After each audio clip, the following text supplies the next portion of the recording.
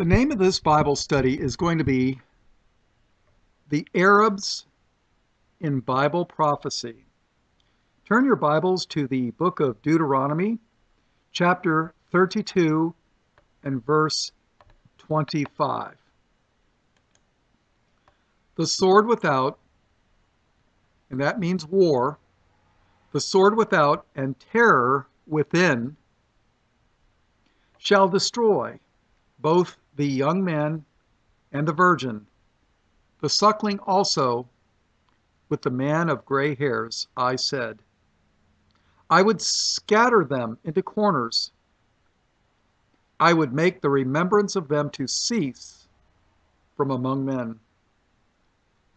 Were it not that I fear the wrath of the enemy, lest their adversaries should behave themselves strangely, and lest they should say, Our hand is high, and the Lord hath not done this.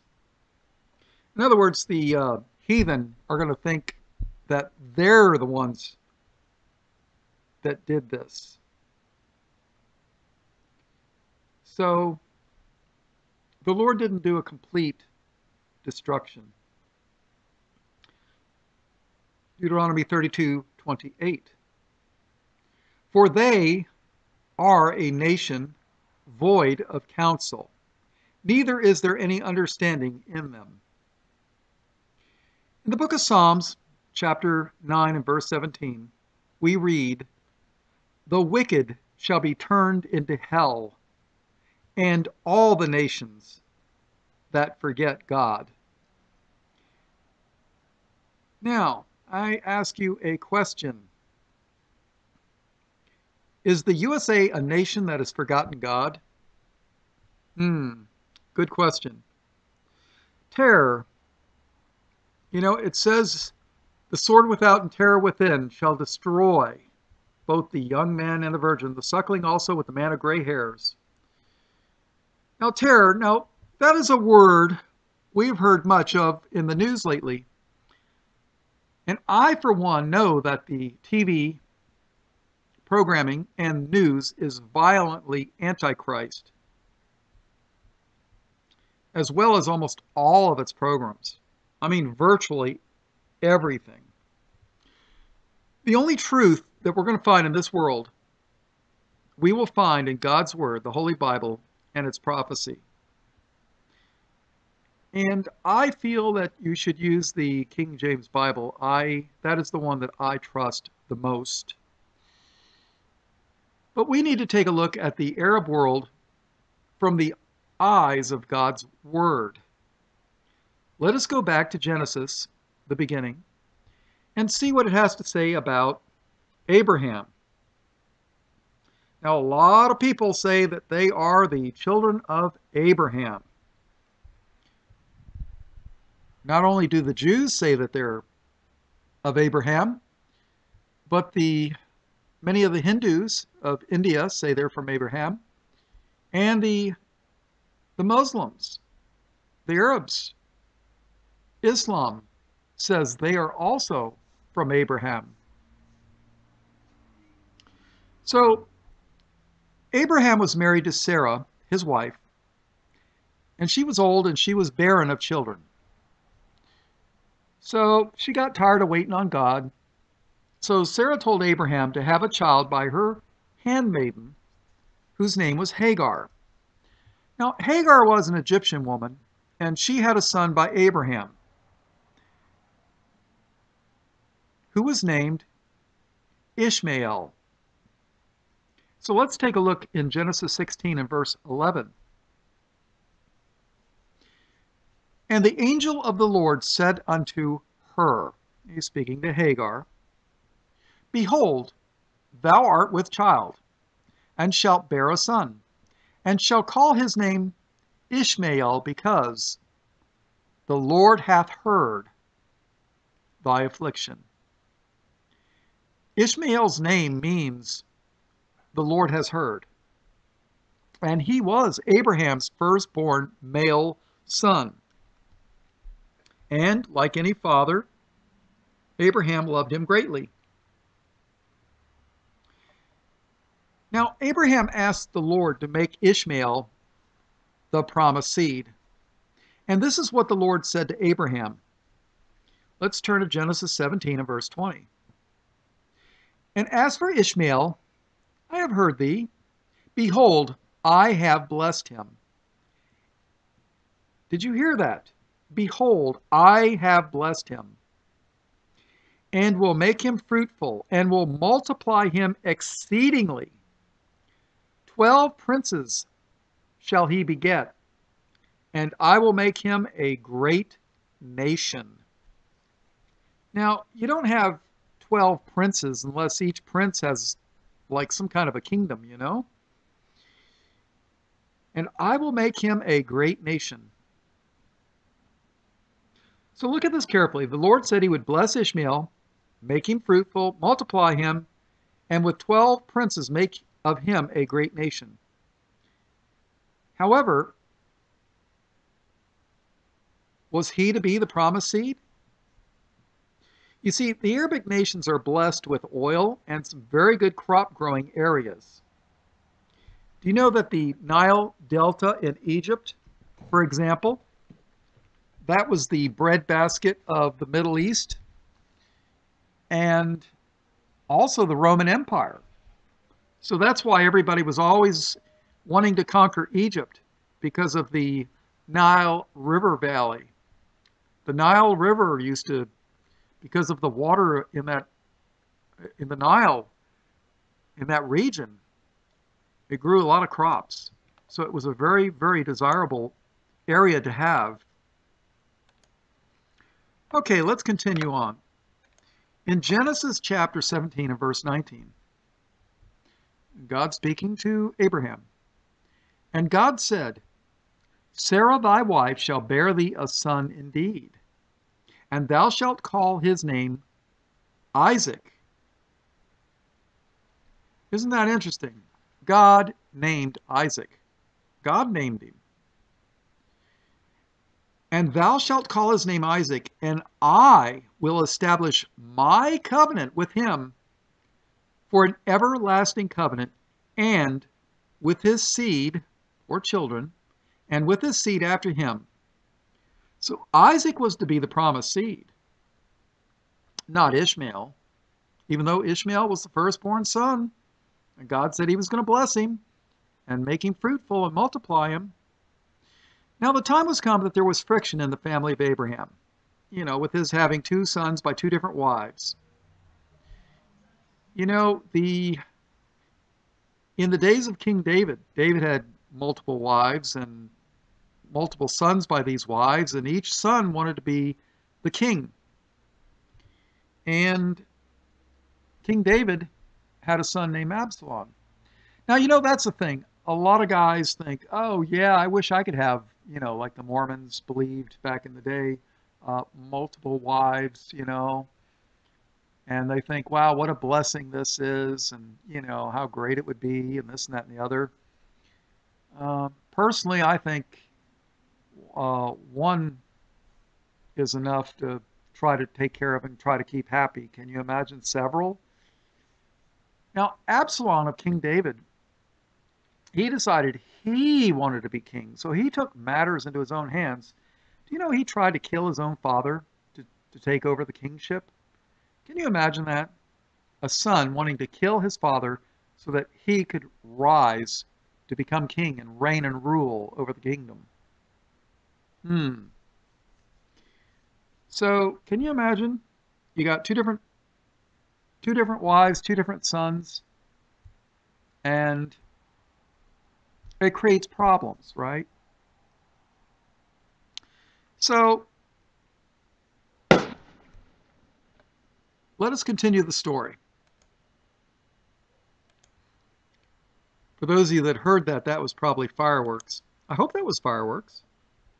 All right, let us continue the story of Abraham and his 2 different sons by 2 different wives and all the problems that it creates. You see, Ishmael was mocking his younger half-brother, Isaac, and Sarah had had enough of this. So let's read in Genesis 21 verse 10.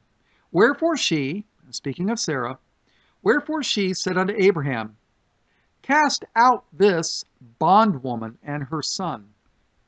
And that's Hagar, right? Cast out this bondwoman and her son, Ishmael, for the son of this bondwoman shall not be heir with my son, even with Isaac. Now the Lord allowed Sarah's words to come to pass. Let's read in verse 12. Skip to verse 12. And God said unto Abraham, let it not be grievous in thy sight because of the lad, and because of thy bondwoman. In all that Sarah hath said unto thee, hearken or listen to her voice. For in Isaac shall thy seed be called. See, Abraham's seed or children was to be called in Isaac. So now Hagar, the bondwoman, and Ishmael, the son of the Egyptian woman, were to leave the presence of Abraham. Yet the Lord was to look after Abraham's beloved son. Genesis 21 and verse 15 starts this part of the story. And Abraham rose up early in the morning and took bread and a bottle of water and gave it unto Hagar, putting it on her shoulder and the child, and sent her away. And she departed and wandered in the wilderness of Beersheba. Now, I am not 100% sure, but I'm guessing that this is a desert. And let's face it, a desert's a desert because it doesn't have any water. And if you don't have any water, within 3 days, 90% of the people would be dead. Probably about that in 3 days without water. And if you're in a desert, it's even less than that, because the desert just dehydrates your skin. I mean, when you're in a dry enough desert, you don't even sweat. You don't even perspire because the water evaporates so quickly. It's so dry. So, all right, so Abraham gave her bread, bottle of water, sent her away into the wilderness, probably the desert. So, and as the water was spent in the bottle, let's see. All right, so, and Abraham rose up early in the morning and took bread and a bottle of water and gave it unto Hagar, putting it on her shoulder and the child, and sent her away. And she departed and wandered in the wilderness of Beersheba, and the water was spent. It was gone. And the water was spent in the bottle, and she cast the child under one of the shrubs. So she put the kid under one of the shrubs to try to shield him from the sun. You know, it's hot. You'd be comfortable, right? Verse 16. And she went and sat her down over against him a good way off, as it were a bow shot. For she said, let me not see the death of the child. And she sat over against him and lifted up her voice and wept. And God heard the voice of the lad, and the angel of God called to Hagar out of heaven, and said unto her, what aileth thee, Hagar? Fear not, for God hath heard the voice of the lad where he is. Arise, lift up the lad, and hold him in thine hand, for I will make him a great nation. And God opened her eyes, and she saw a well of water. And she went and filled the bottle with water, and gave the lad drink. And God was with the lad. You hear this? And God was with the lad, and he grew and dwelt in the wilderness, and became an archer. And he dwelt in the wilderness of Paran, and his mother took him a wife out of the land of Egypt. So, many of the Arabs claim descent from Ishmael, and I don't doubt it. I believe that many of them probably are. So the Lord had mercy on Ishmael and made a promise to Abraham to make of him a great nation and multiply him. So let us look at the promise that God made to Abraham. Let's go back to Genesis chapter 17 and verse 5. God speaking to Abraham, neither shall thy name any more be called Abram, but thy name shall be Abraham, for a father of many nations have I made thee. So God took, his name was originally Abram, and said, your name's going to be Abraham, for a father of many nations have I made thee. So God promised Abraham that he'd be the father of many nations. Aren't we so used to hearing the Jews saying that they are all of Abraham? Oh yeah. So how does one nation over in Palestine called Israel fulfill this promise of many nations? Let's see, Israel, one. Name all these other Jewish nations. There aren't any. Does one nation equal many? If I tell you I'm going to give you many dollar bills, and I give you one, you're going to say, wait a minute, you said you were going to give me many. You only gave me one. One is not many. Okay? One Jewish-Israeli state in the Middle East is not many. So, is God able to keep his promises? Or did he lie? Or are we deceived? You see, there are over 250 million Arabs in the world. So I say God keeps his promises. And depending upon who you listen to, there are maybe only up to 18 million Jews who claim descent from Abraham. So if the Jews are all of Isaac, the promised seed, and Ishmael's was blessed, but he wasn't the promised seed, why are there 250 million Arabs and only up to 18 million Jews? Depending upon which Jewish group you listen to, there's between 12 and 18 million, depending upon how they count them and what have you, but by no means are there more than 18 million Jews in the world. So why are there 250 million Arabs, but only 18 million Jews? So let us take a look at what the Lord says as a prophecy concerning Ishmael. In Genesis 16 verse 10, it says, and the angel of the Lord said unto her, Hagar, right? I will multiply thy seed exceedingly, that it shall not be numbered for multitude.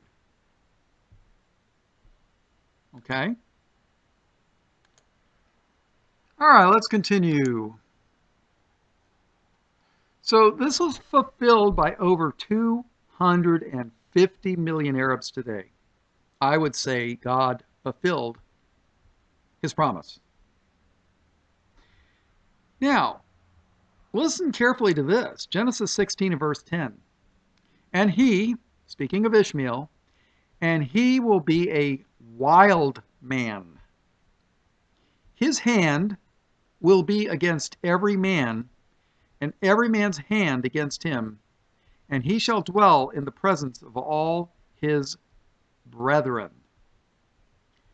So look at this carefully. He was to be a wild man whose hand was against every man, and he was to live among his brothers who were Abraham's children.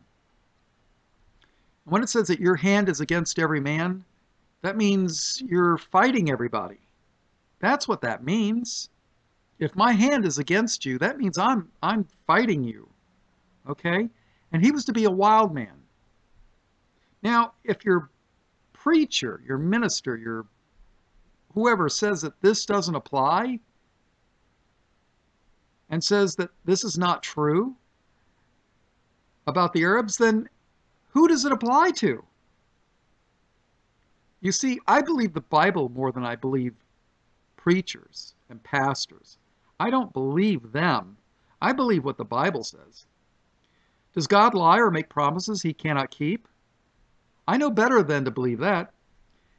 Has the children of Ishmael been wild men and live in the midst of their brethren and have their hands against every man?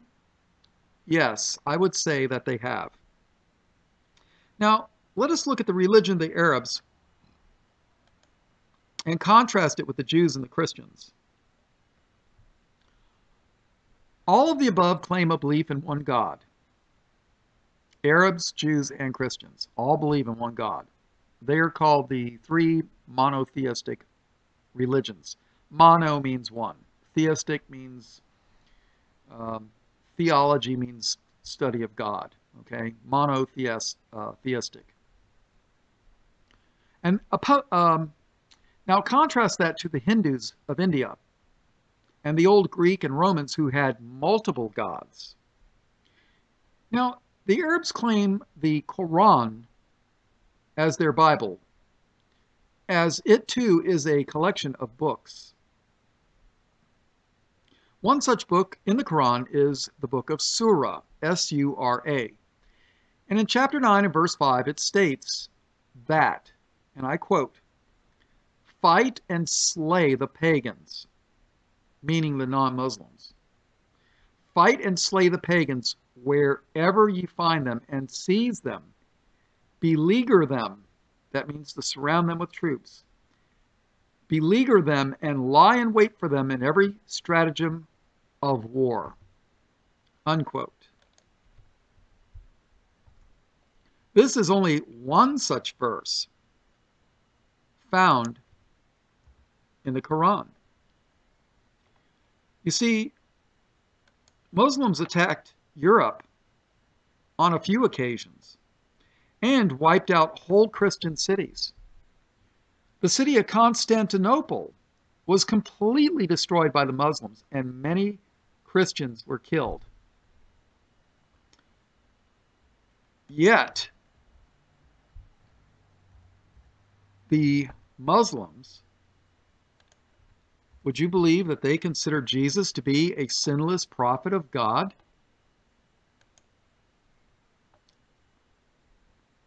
Now contrast that with the Jews.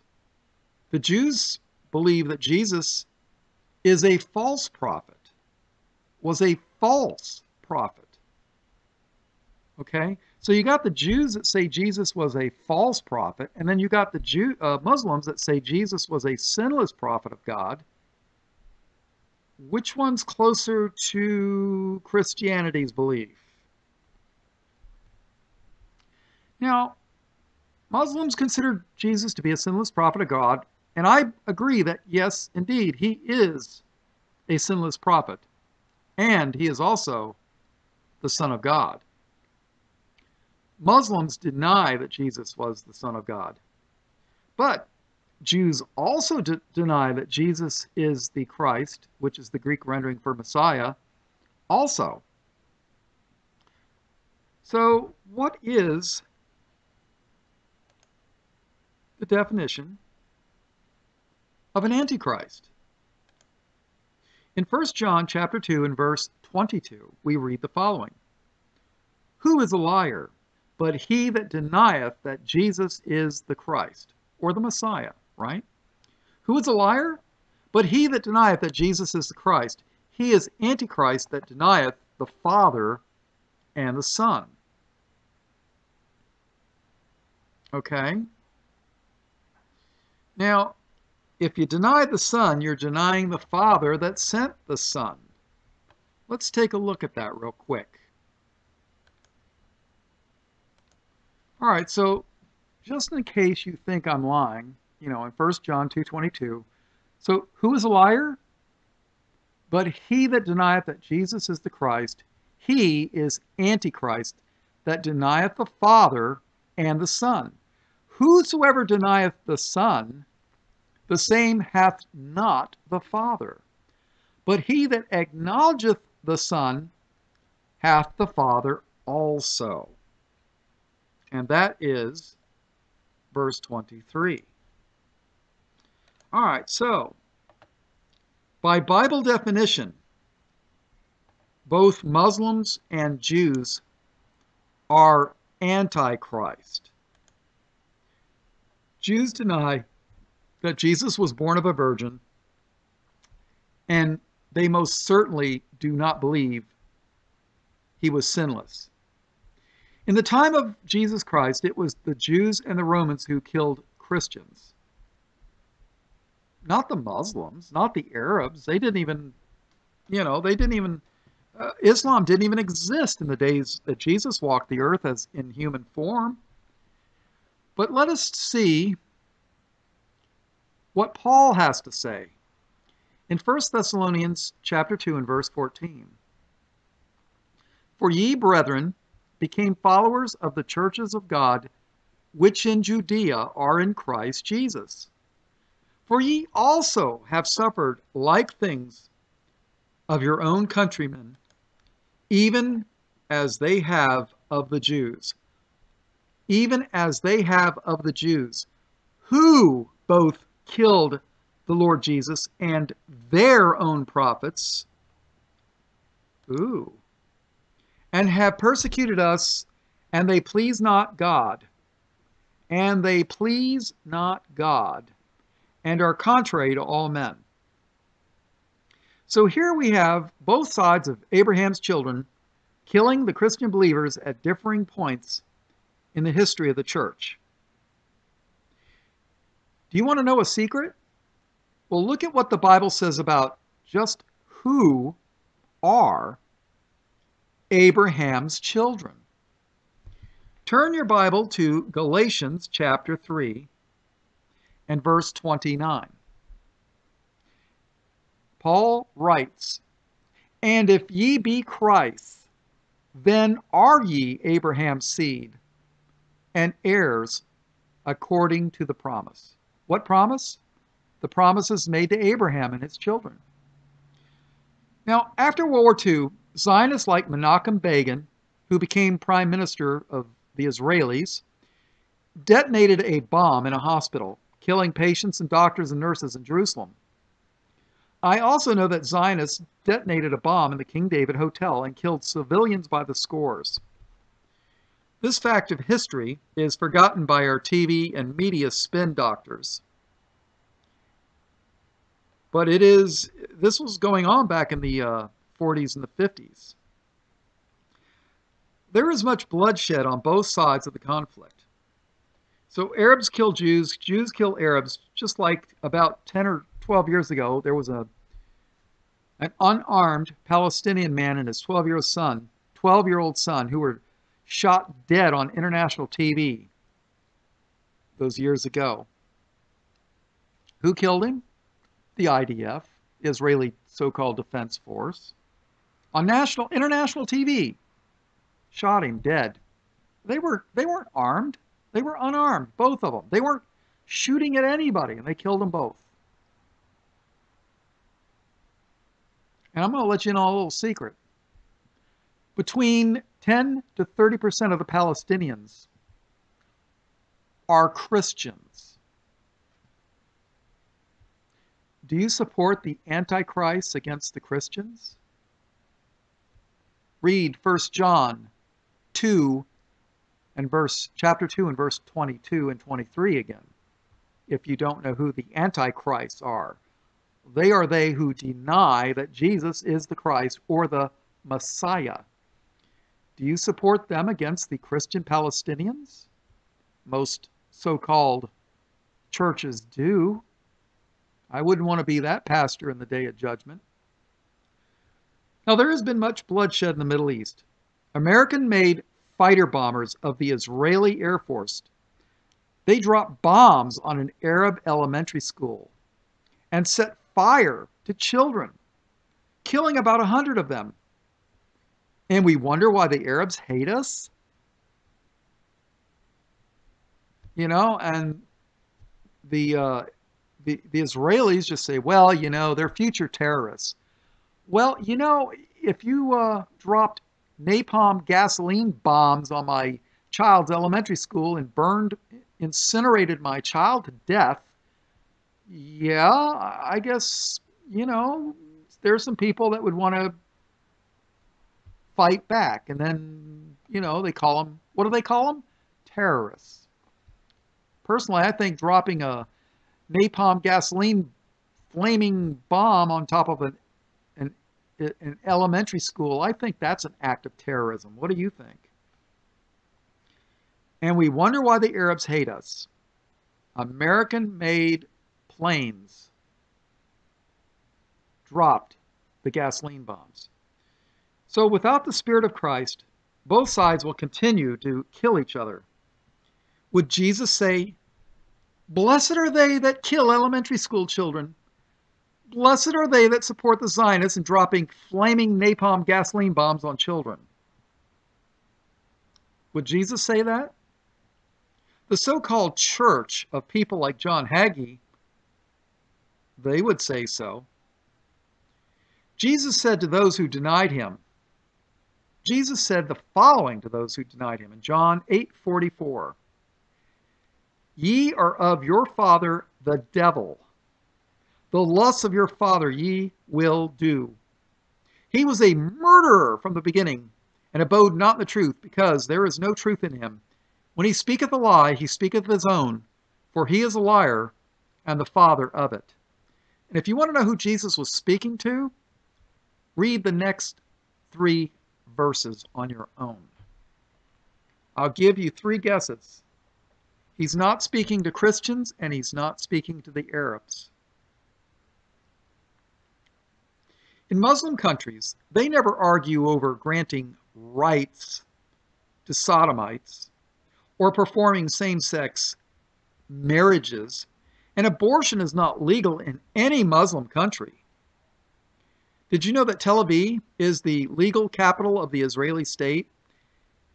And if you were to buy some gay magazines, they would tell you that Tel Aviv, the capital of the Israeli state, is the gay capital of the Middle East. They've had numerous annual gay pride parades. Matter of fact, I think the last one they had over 100,000 people celebrating their pride of being gay. Look it up, people. I'm not making this stuff up. Go to Google on the news and type in Tel Aviv or Jerusalem Gay Pride Parade. Go to YouTube. You can watch them marching down the street with their Israeli flag waving and their rainbow flag waving.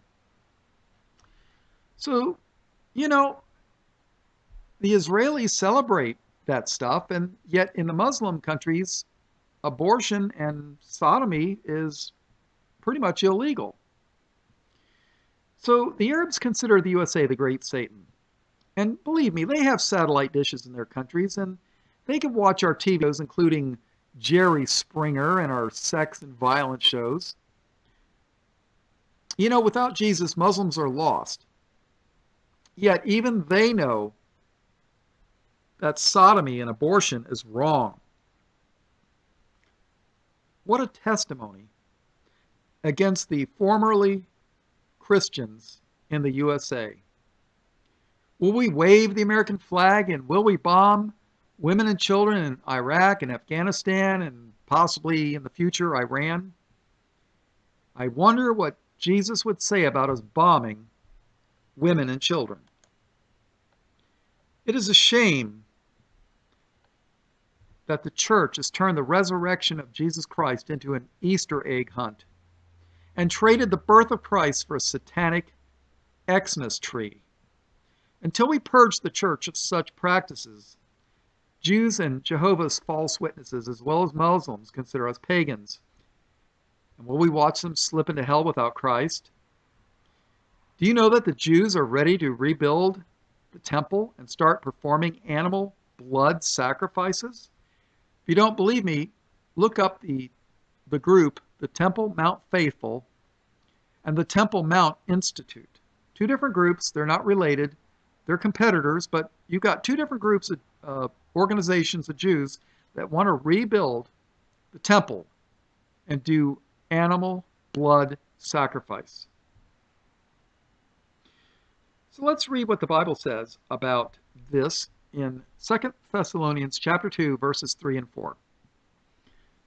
"Let no man deceive you by any means, for that day shall not come, except there come a falling away first, and that man of sin be revealed, the son of perdition, who opposeth and exalteth himself above all that is called God, or that is worshipped, so that he as God sitteth in the temple of God, showing himself that he is God.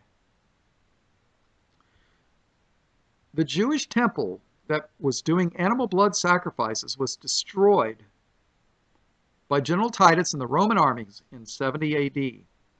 And if my interpretation of the Bible is correct, the Jews will rebuild the temple according to the Bible prior to the Antichrist's appearance. Do you understand what animal sacrifice is in relation to the sacrifice of the shed blood of Jesus? It's basically saying that the blood of Christ was shed for nothing, in vain, according to the Jews. This is sheer blasphemy if you're a Christian, as the Jews seek to rebuild the temple. Yet many so-called churches are assisting in this project for the temple to be built. And then, shall the Antichrist come according to the Bible? I think so. In the book of Hebrews, chapter 9 and verse 12, we read, "Neither by the blood of goats and calves, but by his," that's Christ, "but by his own blood he entered into once into the holy place, having obtained eternal redemption for us. For if the blood of bulls and of goats, and the ashes of an heifer, sprinkling the unclean, sanctifieth to the purifying of the flesh, how much more shall the blood of Christ, who through the eternal Spirit offered himself without spot to God, purge your conscience from dead works to serve the living God." That's the end of Hebrews, the book of Hebrews, chapter 9. Now, Christ died for you and his children in whatever country they are in. America, we need to repent and cry out to God. He has withdrawn his blessings and protection from us.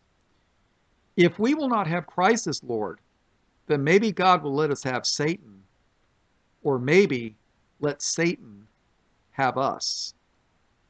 In Matthew chapter 4 and verse 17, we read, "From that time Jesus began to preach and to say, Repent, for the kingdom of heaven is at hand." This is Chaplain Bob Walker, Light of the World Ministries. I hope you'll consider the words found in the Bible. All blessings, praise, glory, and honor to the Lamb of God slain before the foundation of the world. And that's Jesus, who is the Christ, in his precious name. Amen.